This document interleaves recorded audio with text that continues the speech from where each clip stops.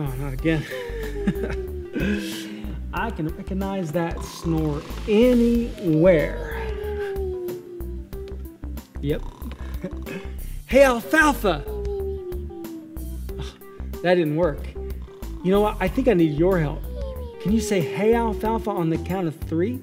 In 1, 2, 3. Hey, Alfalfa! Oh, I'm here, Mom. I'm gonna walk the dog right now, Dad. Oh, hi, Pastor Tim.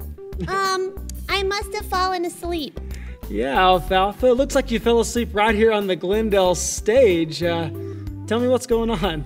Well, I wanted to come here to hear the great stories about Jesus and praise God with all the kids today. Yeah. But I just couldn't stay awake, and I think I might have fallen asleep. Oh, wow. Well, I hate when I lose sleep, too. Why did you fall asleep, though? Well, it's because I didn't sleep very good last night at all. Oh, did you start kicking your blankets off and your feet get cold? No, actually, I couldn't fall asleep. I was up all night, kind of worried, and honestly, a little bit scared. Oh, that's not good. It's never fun to be worried or to be scared. Why were you feeling that way, Alfalfa? Well, it's just with all this stuff going on right now. I mean, I've been a little worried. We were able to get all of our usual groceries at the store, and now I'm worried I'm not gonna have enough of my favoriteest food or snacks. Yeah. And I know my parents have been a little worried about their jobs. I mean, what happens if they don't have a job anymore? And it just seems like all over the TV, the news is just a little scary right now.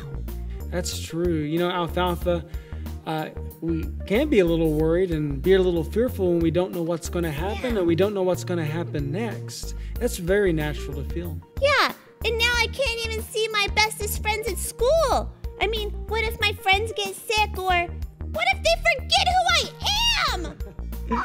Oh, Alfalfa, no one could ever forget you. And I bet your best friends at school are missing you right now. But you know what? The cool thing that we can think about is that the Bible tells us that God is with us. And we don't have to be scared, and we don't have to worry at all because we know He cares about us. Really? Mm-hmm.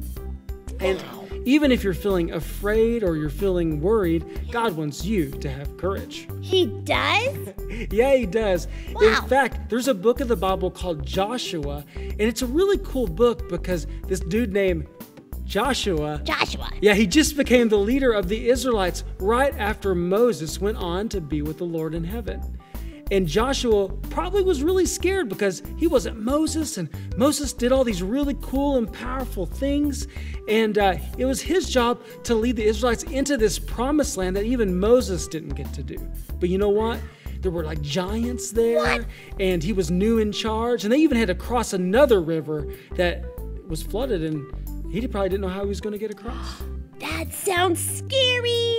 And I don't think I would want to cross a big river either and go into a new place if I wasn't sure it was safe. And oh man. Well, the cool thing is that God reminded Joshua that He was with him. He said, "Be strong and courageous.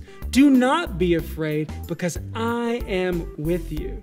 And what's so cool about that is, God knew that sometimes we were going to face scary things, and there were going to be things that worry us that we didn't know how it was going to turn out. But God also knows that He's with us, and He wants the best for us, and He wants us to be strong and courageous when we face things like that. Wow, I guess I need to remember that God is the creator of everything, and He's in control, and He doesn't want me to be afraid. And that makes me a lot less worried. Well, that's really good, Alfalfa. God wants you to trust in Him, in the things that we get excited and happy about, but also in the things that worry us and cause us to fear a little bit. He really just wants you to talk to Him. Talk to Him? How do I do that? Yeah, well, it's really, really easy. You know how you're talking to me right now, Alfalfa? Yeah. Well, you can talk to God the exact same way. He cares so much for you, and He just wants to have a relationship with you. And when you're feeling worried and fearful and not sure what's going to happen, you can talk to God and tell Him exactly how you feel. And God will help give you peace on the inside, and He'll remind you that He's with you through whatever hard thing you might face. Thanks, Pastor Tim. I really do feel a lot better now. And you know what? I think I'm going to go take a restful nap, knowing that God is always with me. But first, oh, Pastor Tim. Yes, Alfalfa. I'm so good at sleeping, I can do it with my eyes closed. That's a good one, Alfalfa. Yeah. Oh, well, thank you so much for helping me. I'm going to go take a nap now, and I'll see you later. Bye, friends. Hey, we'll see you, Alfalfa. Bye, Pastor Tim. Later. Bye-bye. You know, sometimes there's a lot of things that can make us scared and fearful in life, too. But I want you to know that God loves you so very much, and He cares about all the things you're going through. And He wants you to talk to Him, just like we talked about how Alfalfa can talk to Him. And you can tell God how you feel, and you can ask God for help to be strong and courageous like Joshua. And you know what? God will hear you, and He will help give you that courage on the inside. And we can trust in Him for how things are going to turn out. I hope you have an amazing week this week, and I want you to know that we here at Dream City Kids are praying for you every day so that you can be like Joshua, strong and courageous.